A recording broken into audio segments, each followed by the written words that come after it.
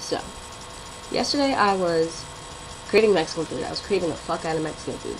So, which is why, I've been eating chips and salsa. So, I didn't feel like making dinner, and I had no one to go out to eat with. So, I just went to this little Mexican place on Route 17 called Qdoba's. I don't know if that's a chain, if anybody else has it. But I like to get my naked taco salad, which is basically just like lettuce with, like the corn and beans and, stuff that you put on a taco. And, but you know what sucks about guacamole? I didn't eat it yesterday, and I want to eat it now, and the guacamole doesn't stay green for long at all.